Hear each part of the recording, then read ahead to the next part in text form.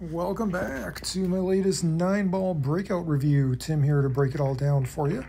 Smash that like and subscribe to the channel to support me and support the channel, support the YouTube algorithm, all of the above, and share, comment, all that stuff, contributes to the community in which we reside within, so to speak. So anyway, this rack was interesting because some interesting combo shots and a bank shot. Spoiler alert, stay to the end because a twist occurs. And a question. I do have a question about one of the shots toward the end of this rack. Here we make one ball on the break. And I just want to hit this one ball into the corner with draw so it goes off the rail and sits there for the 2. And here I got an angle, so the cue ball is going to go down table. So I'm using low left on this.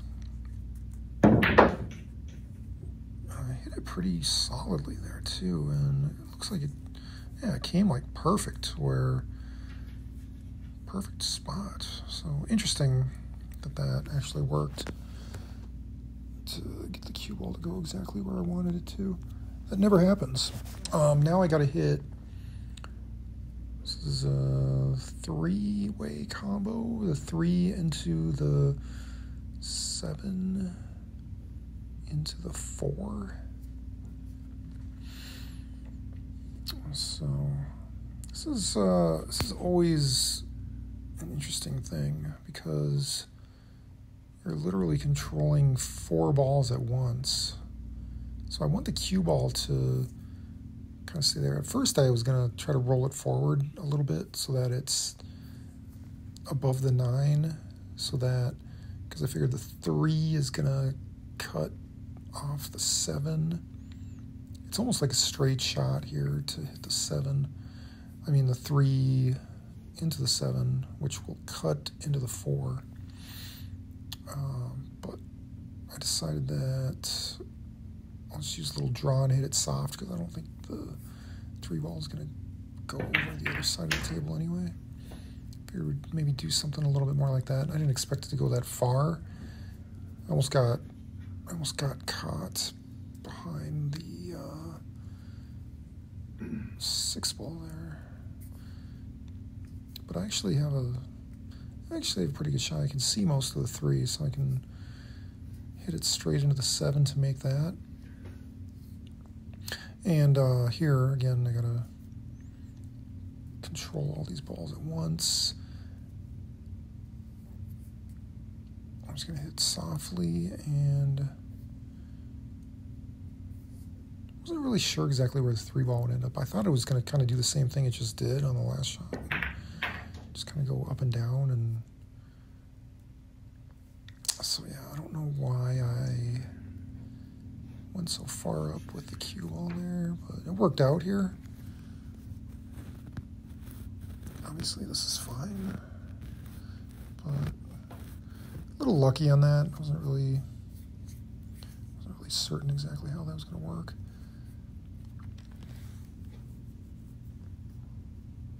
I'm going to take a look at this and try to kind of hit down on the cue ball so that it doesn't follow too much. I just kind of want it to go off the rail and out toward the middle of the table is fine.